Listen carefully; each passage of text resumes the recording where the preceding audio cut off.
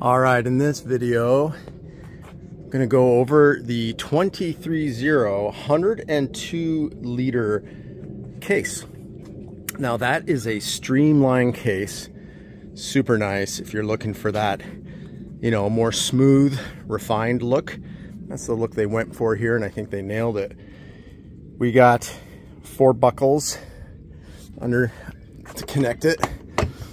Each one has little holes that you can ultimately lock it down. So there you go. So you can put a thin lock through there. But the case is LPDE plastic, as most cases are, but heavy duty. This is meant to last. We'll do a water test, so we'll blast some water on this and see how it holds up. But there you go. That's because I have some mounts to show you in a second. So to mount this, a couple different things you can do, because when you buy the case, it comes as is. They have pre-drilled holes because I think they're planning at some point in the future to make a molly or a organized lid. So yes, competitors do make that, which do not fit the dimensions here. So this is, they've made it their fit. So we'll see when they come out with something to mount there. Otherwise, you'll just have to do it yourself for now. On the side, so they have holes that go down here. This is so that you could put a strap across. You see how there's grooves? A groove here. So you can have a strap come across. It's going to interfere with that, so they didn't think of that part, but then go through and down and around. But that means you will not be able to open your case until you undo that strap. So as an alternative, you could put it through here. So you see there's another groove, so it would come across the top. But you know what? That does not line up with this. So look, if I go in a straight line, let's follow this line right here. If we go straight across, it hits here, it misses that groove. So the idea was there, but that's not really gonna work to put a strap across. However, you can put a strap here. Other companies have the same design where they have a handle that comes through here, through and then down with a buckle. But 230 does not have that yet. But here you can put a strap through. So connect it here, go underneath the case, all the way over to this side, you know, with a cam strap, a long cam strap. This is going to be one of the solutions I'm going to show you in a second to mount the case. But yeah, if you're using straps, you can go end to end, or you can go from this end underneath and go to that end. You can see it's not just a groove, it's so you can strap down. So that does not line up with this one on this side either, so the strap would just be coming on an angle underneath. So strapping it, start here, underneath to the other side. So cam straps, ratchet straps if you want. But this solution I'm going to show you is what I think is the best way to do it. Apart from, you know, making your own metal, and if you can do fab, good for you, do it. So, and here's the cool, just wanted to show you ToolRoll. So with this company, I got a link in my description below. You get 10% off their normal price, or if it's on sale, if they have like a Black Friday sale or Father's Day, Labor Day sale, you get 10% off on top of the sale. So definitely, that's one thing I can bring my viewers of value. And this ToolRoll, it's cheaper than all the other guys. There's some super expensive ones out there. But this one, high quality. This is their bigger one. I think I've got another somewhere. I have a tan one. I'll find that here in a second. But anyhow, that, there it is. It's underneath. So this is their small one. So you can see I got room to spare that can fit in here no problem, and that's their large one. But roll up your tools so they don't clink and clatter like it would in the toolbox, and throw it in your case, maybe off to the side, and voila, there you have all your tools, no matter what case you have or if you have it in your car. But I think it's the best value out there. That's why I contacted them, said I'd put you in my video, and can you give my viewers a discount? So 10% off. It's something. But if you buy like 3 of these, it's like 79 bucks or something. So on special, or one something, I don't know, it depends if you buy 1, 2, or 3. Comes tan, comes black, and comes in green, which I think I have in my other diesel truck filled with tools. I'm not going to break that out, but anyhow, so I think the case is cool. The question is, you know, color wise, you can get it in any color you want as long as it's this gray slate. That's the only color they offer it. So I think it's a great color. It definitely goes with this rig for sure. Yeah, why do I have my boards out here? No, that's not a skunk, that's my dog. To show you that this is the one case on the market that can fit your recovery boards. So these are Action Tracks. I work with the company where I have a pallet full of boards because I'm like, I can't believe you guys aren't bigger than you are. Like, why is MaxTrack dominating the market out of Australia? US made, better material, DuPont, which is like $7 a pound versus nylon 6 in the MaxTracks, or the Tread Pros, which is like $2 a pound. So if you think about it, a $300 set of boards from MaxTracks versus a $280 set of boards from Action Tracks. Action Tracks, their margins are so much tighter because their materials are way better. And what I do is I put yellow zinc. So it's kind of like a custom thing that I do on these boards. You can either get them like where they're just the normal studs, you know, the DuPont material, or I put the metal, which means you'll never burn those. It comes in black, OD green, tan. This has stainless steel, so I put stainless steel on them as well. Otherwise, it just comes silver zinc from the company, and I have them slightly discounted, so because I get them with blemishes. And see that little line? That's a blemish. No big deal, right? So yeah, great deals. I have these for $340, and if you don't have the metal, I have them for $250. And that's with all price increases and inflation right now, because yeah, plastics products have gone up, so I got them for a pretty good deal. So just hit me in the DM if you're interested. But check it out. You could get, I've already tested it, but you can put a set of 4 of these with room to spare on top. So that's 2 of them with my tool bag underneath, of course. So it fits where other cases in the market, they will not fit these. I have a video on that, so check my links below, where I actually do a comparison between this 23-0 and a Rome case. Both amazing cases, but if you're looking to store your recovery boards, you're gonna want this one.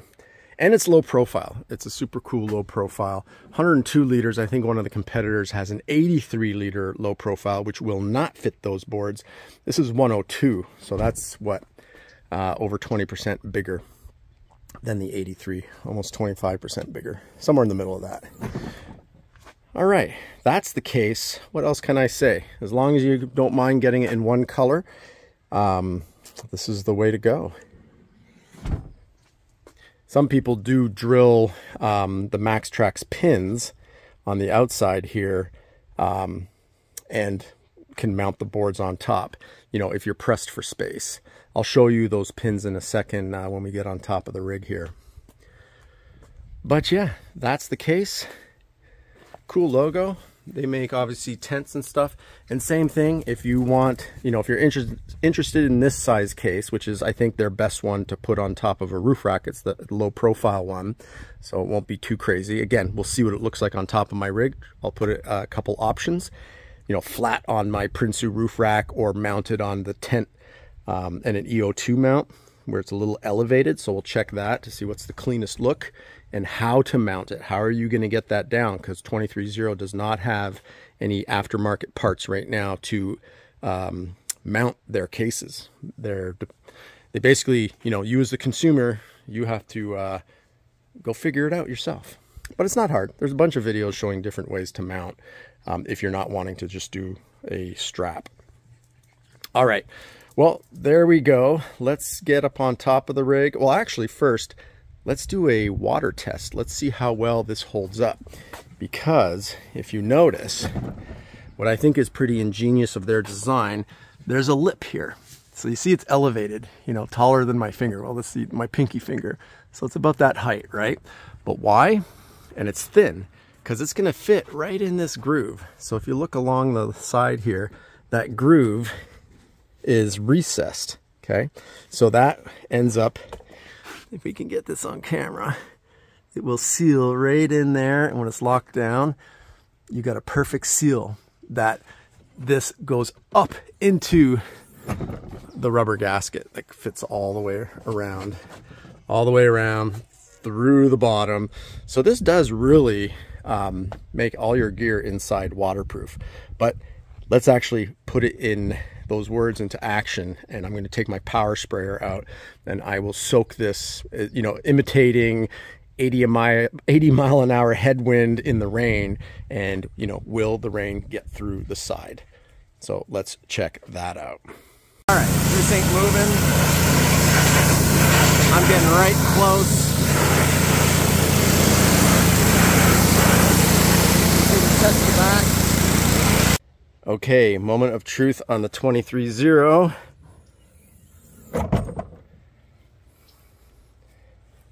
Wow. I think, you know, there's a couple drips here, and that's solely because when we opened up the case, some of the water, you know, on the edges came out. But look, this seal does well. What I notice on the 23-0 compared to the Rome, see how that's recessed? And this sticks out. So instead of the rubber sitting on top of a flat, this goes up into the channel where the rubber is. So you got like, kind of like that barrier here. You got the rubber that sits right down on this, like so. So I'm wondering if that design is a little more of a watertight seal on the 23-0. And look, our Scott towel, clean as can be. Wow. All right, just to give a visual on the case up on Otis, my Land Cruiser, this is if it's sitting on that EO2 mount I was talking about. So the plate would connect, snap together, and you can see it's sitting a little high. So I think I'd prefer it to sit flush, and I'm sure not very many people are going to be buying that EO2 mount at 300 to 350 bucks, almost as much as the case itself. So what I'm going to do is show you mounted right beside there. I think it'll be a cleaner look, because I mean, from behind, here's what it's going to look like, and that's a low profile case. So it's going to look like that, or let's look at it when it is sitting lower. All right. I got my two dogs running around. My two little helpers. All right. That's Jasper and Ollie, my Shetland sheepdogs. They're looking for a cameo. You guys looking for a cameo? Yeah? That's Ollie. She comes on some off-road adventures, and she comes to cars and coffee and stuff, and that's Jasper. I got them trained early, going in the car, walking around crowds and moving cars at Cars and Coffee, and they do well. They're about 1.5 years old. Good sized dogs. Not too big, but also not purse puppies. These guys, they need their exercise. They run around and go crazy, as you can see. Okay, let me move this case over to, I think, my preferred spot. One shot from the front. So again, since it's a low profile case, that's sitting a little high. Let's get it lower. All right, that's what it looks like lower. What I like about it there, it's sitting flush on the Prinsu. I'll show you how I'm gonna mount it. Obviously you can use Bungi Cords, cam straps. I'm gonna do something better. So it's sitting nice and low. You know, even from the side profile, you can see there's a case, but it's not like jumping out at you. And let's look at this side, because I put my action tracks there on the side, so it kind of covers the case too. You don't really see the case so much. It kind of acts as a visual barrier. So there's the case up there, but the action tracks are blocking it. And my action tracks, I'm using, these do use the extreme pins that you get from Max Tracks, so it still fits the same keyholes. And I use, if you can see in behind there, actually let's get the other side.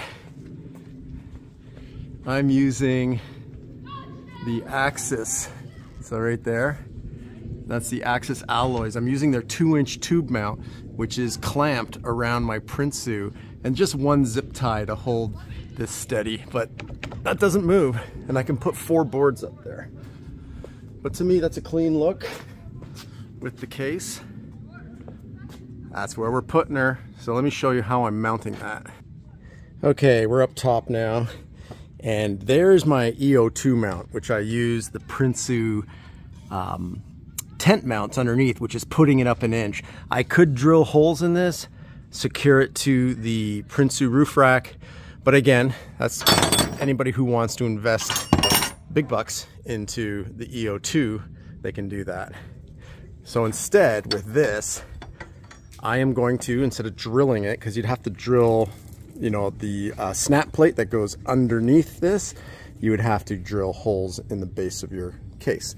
So to keep it with none of that going on, look at that. This right here is the 83 liter for the Roam.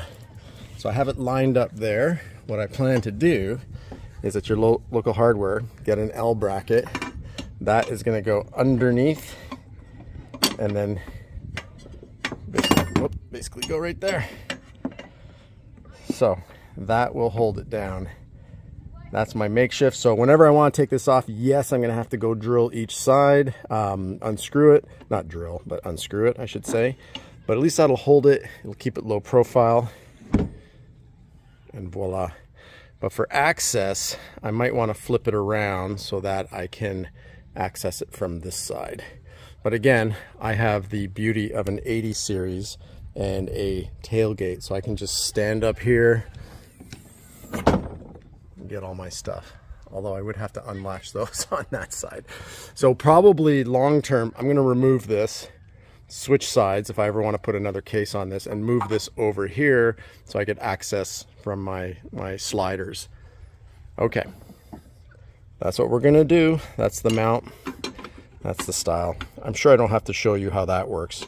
Carriage bolts, unscrew this, lift it up, get a carriage bolt underneath, turn it. Actually, so I'll leave one on because there's 2 bolts. I'll turn one so I can actually, you know, rotate this, get this ready on the bottom, and then rotate down and have it lined up right there. And hopefully Sherpa, that's who makes these. Sherpa, these are like about 30 bucks.